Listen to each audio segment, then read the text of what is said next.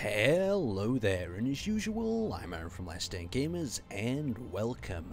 So it's Thursday, and we all know what happens on a Thursday. We get an exciting new update from the Space Engineers developers, and you're probably wondering what you'll be getting your hands on this week. Well, we've got an exciting new block to look at, as well as a GPS system. Yes, a GPS system.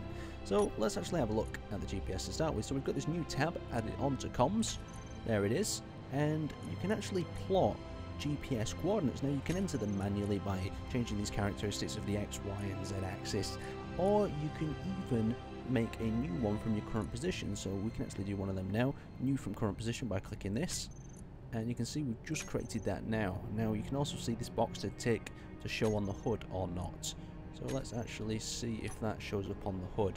So we've got that one there showing up on the HUD right away. So these are a great way of tracking different asteroids with different sorts of resources on, naming them so you can quickly find them, and it would be really useful on your survival.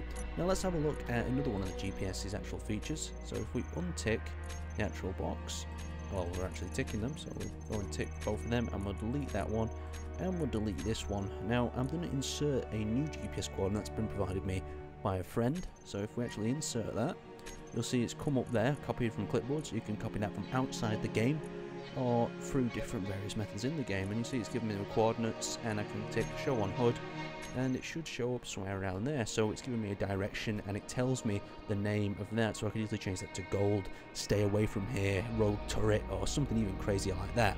Now first off, let's actually have a look at the new block. So let's have a look at the block in the menu. So bringing up G, we can actually have a look. We have the text panel.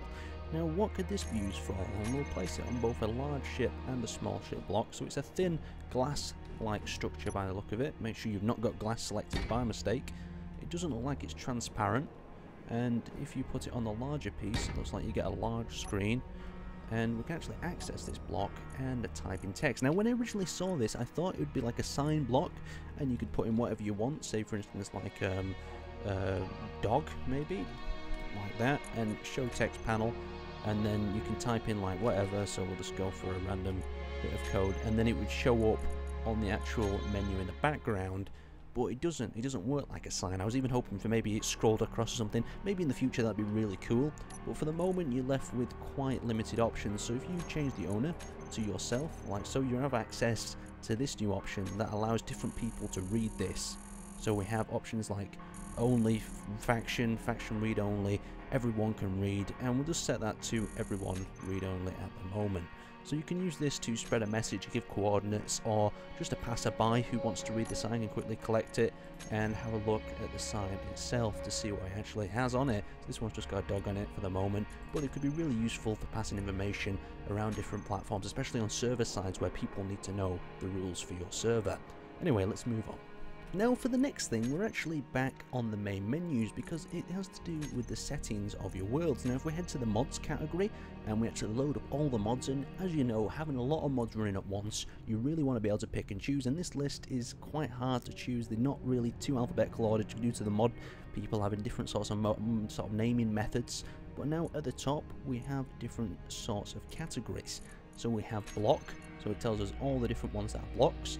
We have characters, so you can see which one are possibly character skins. But remember, this is something that you then actually have to tag in the actual objects you build. So we have production, so that's probably like generators and stuff. For the moment though, you can see that the tags have not really affected these too much because the mod developers and creators are going to have to individually go in and sort these out, and other will probably just select everything else that's not in one of these categories. But for the moment, it's something to help you find the mods a little bit easier.